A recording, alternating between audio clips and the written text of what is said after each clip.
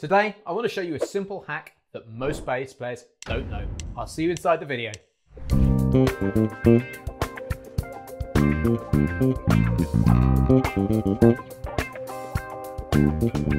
Hey guys, it's James here from eBassGuitar, and over at eBassGuitar HQ, we're currently putting the finishing touches together for a brand new course called Fretboard Elevation.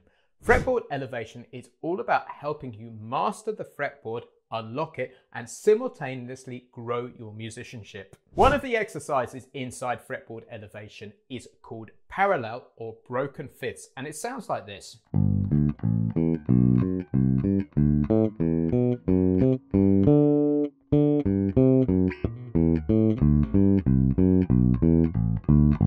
And playing around with that exercise, I realized that the fifth is this really underused interval, which is so powerful and can create some really super cool sounding bass fills. And that's what I'm going to show you inside today's lesson. Just before we get going, I want you to know there's a completely free PDF that comes with this lesson, which will show you everything we're discussing today, written out in standard, notation, and tab.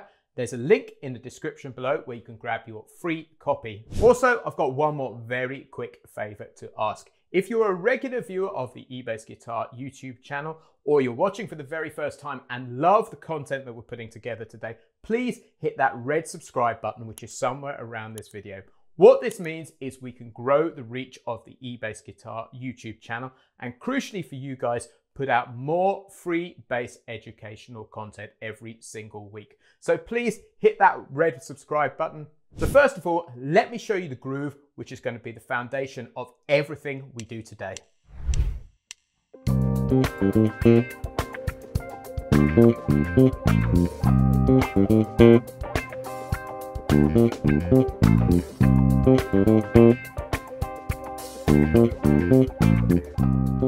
So the fifth is a really super important foundational interval, which is found in so many styles of music, from Latin music like bossa nova through to country music through to Motown. I'm sure you've heard this sound before and seen that shape on the fingerboard. It looks a little bit like an L shape.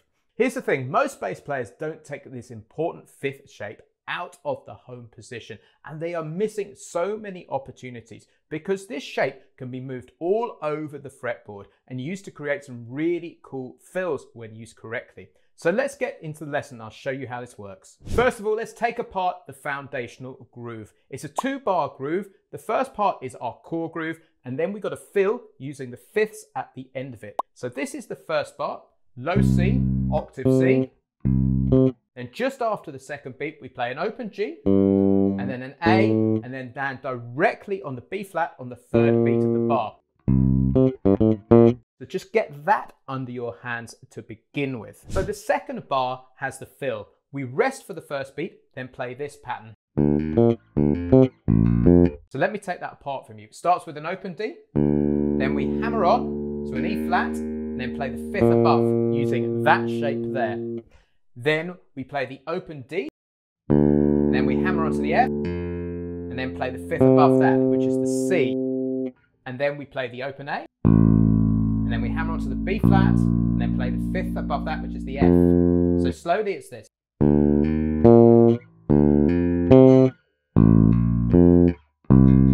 Up to tempo. So a really cool little fill. So let's play the core groove with the backing track, then I'll show you how to vary it and expand into more fifths.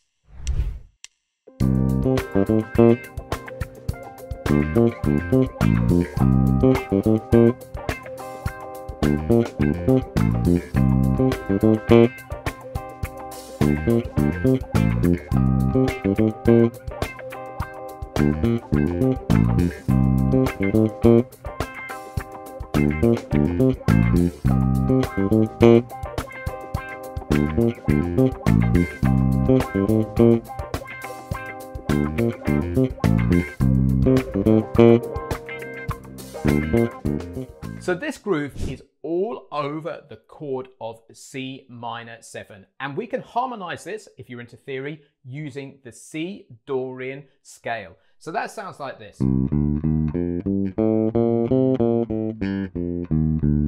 But the really really cool thing is we can build our fifths using that scale. So I'm going to show you how to use the fifths coming off the D string, because that's a really simple way to start building our fills. So the first set of fifths that work are an E and a B flat. The next set are an F and a C. The next set that work are a G and a D, like that. And notice how it's exactly the same shape. Now here's the little quirk. Once in this sequence of notes, it changes. And this is all to do with the construction of the major and the minor scale. So here's where it changes. We go to an A and a B flat like that, and we get this flattened fifth sound.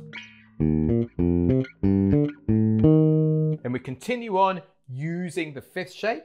So a B flat and F will work, and then a C and a G will work, a D and an A will work, and then we get up an octave to an E flat and a B flat. And these set of fifths will give us loads of options to create fills.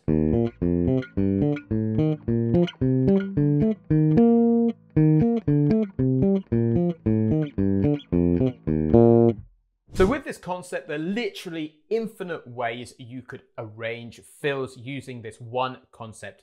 But to make things simple, I'm going to give you 3 bass lines with 3 fills attached to it. I'll write them out in the PDF which comes with this lesson. So let's look at fill number 1. So this is what the first fill sounds like. So throughout all of these fills, I'm going to continue that cool idea of hammering off the open string, because I love that sound. So here's the fill, take it apart. Open D, E flat, B flat, open D, F and C, open D, G and D, like so. So let's play that in time now with the backing track so you can hear it in context.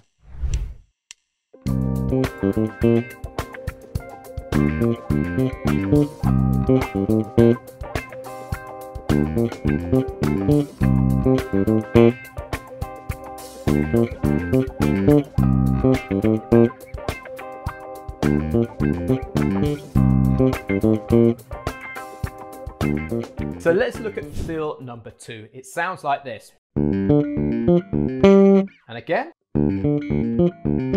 So what that is, open D, hammer onto G, and then a D there. You can use a 3rd finger or 4th finger there. It's completely up to you how you want to form that shape. Then the next one is open D, B flat and F. And then the next one is open D, C and G. All of this is written out in the free PDF and tabbed out too, so make sure you download your free copy. So this is what the riff sounds like. Or fill rather. So let's play the whole riff and the fill with the backing track so you can hear it in action.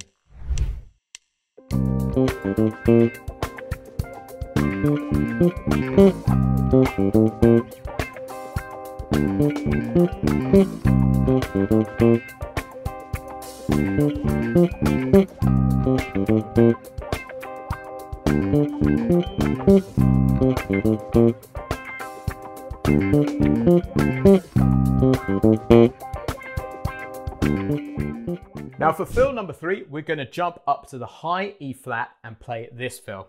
And again.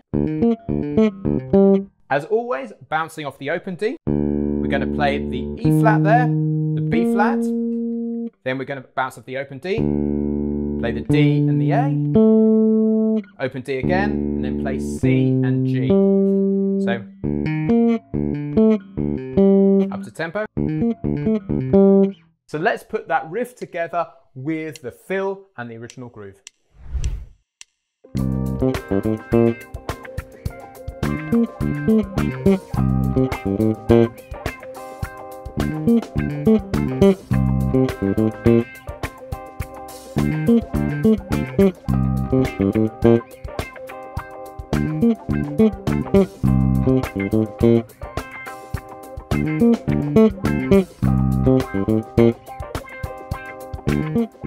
So those 3 fills are just the tip of the iceberg. Once you've got those down, I encourage you to play around with it and see what you can discover. There is so much sitting in that 5th shape, just moving it up and down the fretboard. Now to finish this lesson off, I'm going to have a jam based on that groove so you can see where these ideas can go.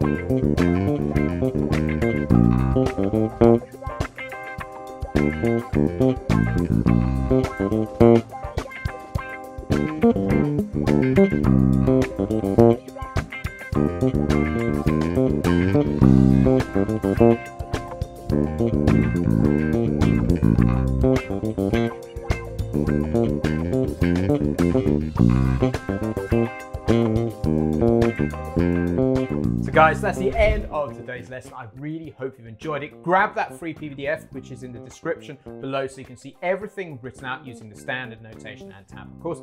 And of course, if you want to lay your hands on Fretboard Elevation, we'll be releasing this in over the next couple of weeks or so. If you're a BassLab Plus member over at eBassGuitar, this will go straight into your membership. If you want to check out the BassLab Plus, which is my step-by-step members training program for beginner to intermediate bass players who want to take their bass playing to that more advanced level, make sure you click the link which is in the description below, because you can join completely free today, so you can take it for a road test. Cheers, I've been James from eBassGuitar.com. I will catch you next week.